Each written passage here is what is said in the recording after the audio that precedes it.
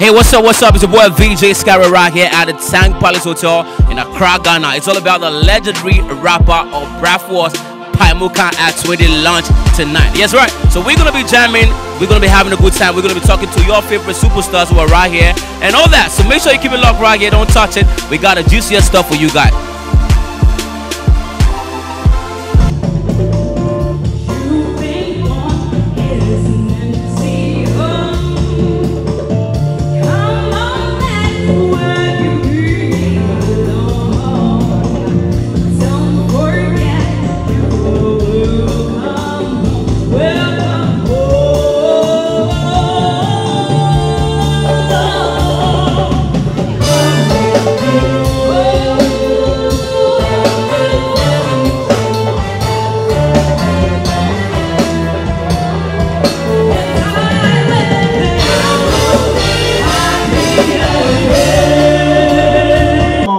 Musicians who say that hip life is dead.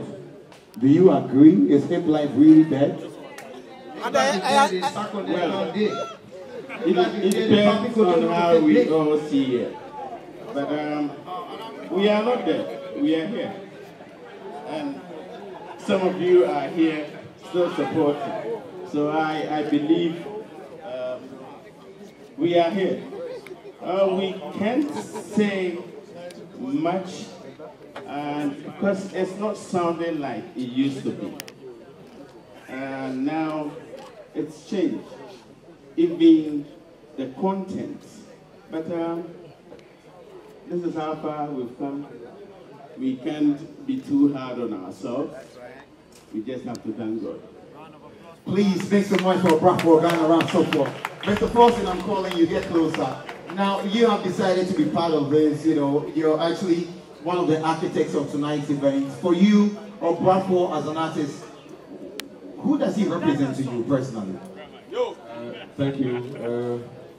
I remember 1998. How old were you? I don't remember, probably I was in class 6 or so. Yeah? I don't know, but that's the first cassette I actually bought. Wow. The first cassette I actually bought, and I have loved Obrafour since then. That was just massive for me. And I didn't just buy the cassette, okay. I learned every lyric in there, yeah. And I could sing. Which of them was your favorite? I mean, Yanum and Yanum, yeah. And then I'm a Koma, but I love Yanum.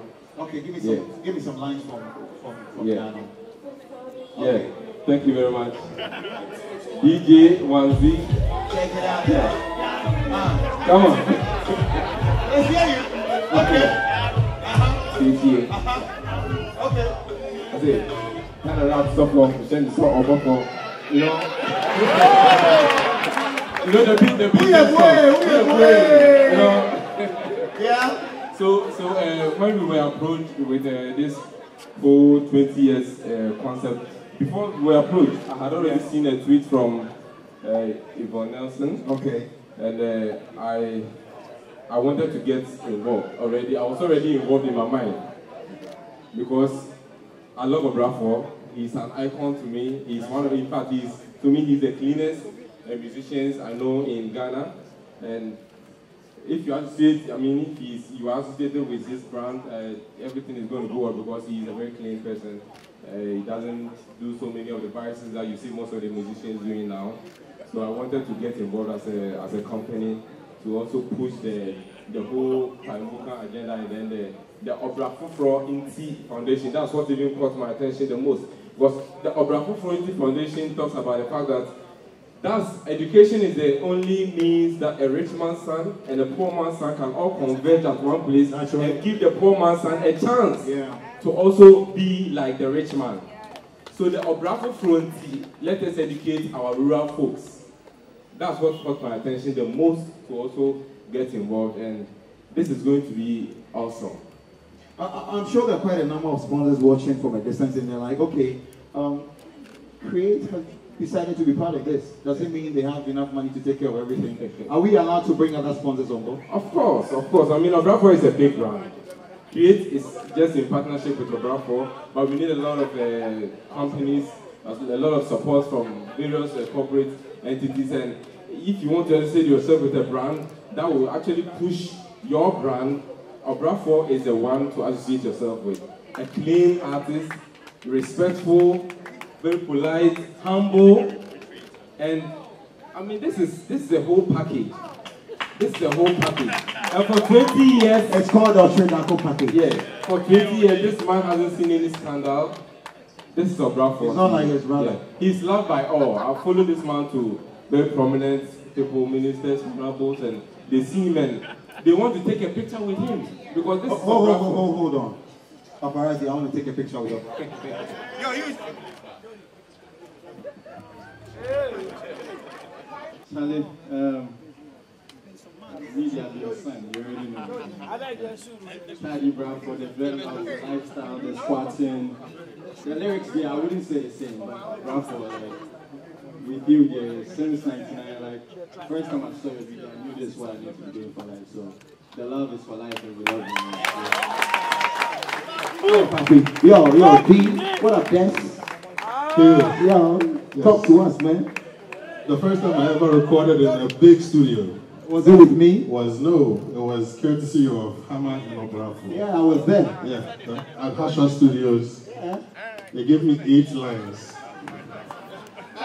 It was on the execution diary. That was the mixtape Obrafour put out after Paimoka, I think. About 16 years ago. That's right. I'm always grateful. Thank you so much, first. I'd just like everybody to know that I was in Spintex Road when I first heard. Big upside lover in the building. When I first heard that the Paimoka album was out, and I rushed out, got a little change. How old were you? I was about Good. Make it come forward. 16 years old. I don't go like that. Come forward. And I got some spare change to go across the street. This guy who sold cassettes. Those times we used cassettes, you know, the CDs, or no, it was cassettes. And I ran across, I had my small Walkman with me, and I put the tape in it. Feeling that guy. Around 6 o'clock. Yeah, That night, I didn't go home again. I ended up walking around, just listening to this classic. And that tape changed my life. So I just want you to join me in congratulating this gentleman over here for shaping our music industry and no way anybody else could have done. Boss, we salute you. Thank you so much.